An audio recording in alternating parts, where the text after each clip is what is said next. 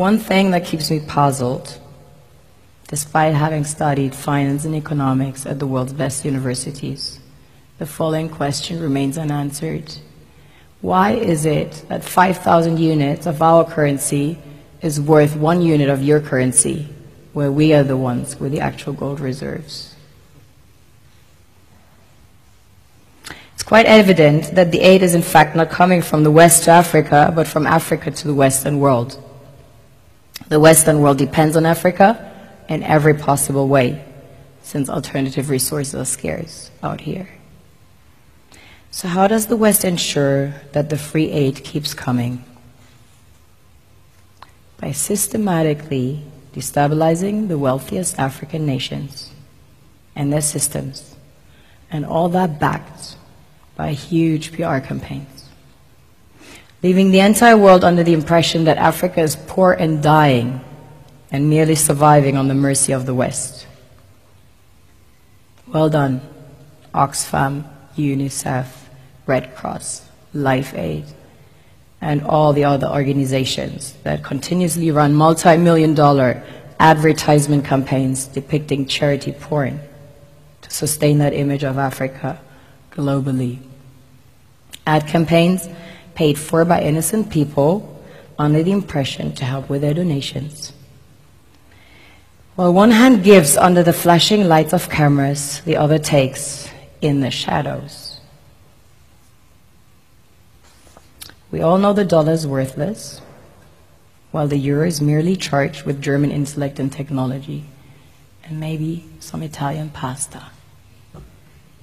How can one expect donations from nations that have so little? It's super sweet of you to come with your colored paper in exchange for our gold and diamonds.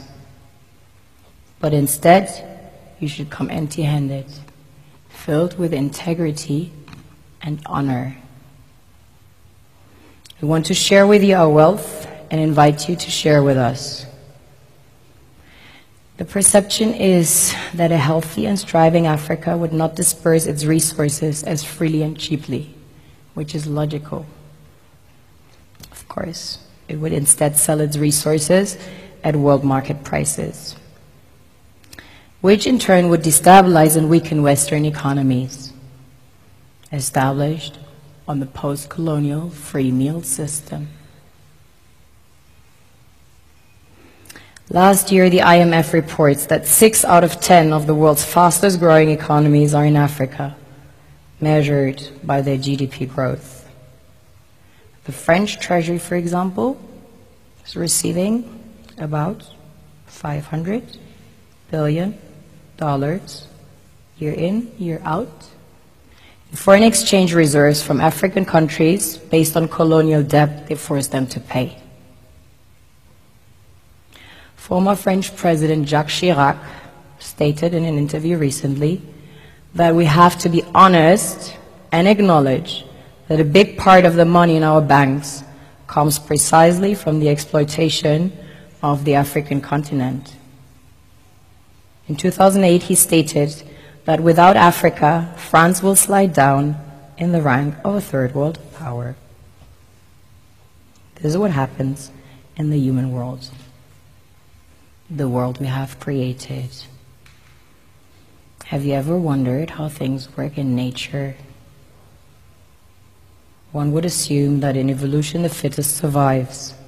However, in nature, any species that is overhunting, overexploiting the resources they depend on as nourishment, natural selection would sooner or later take the predator out,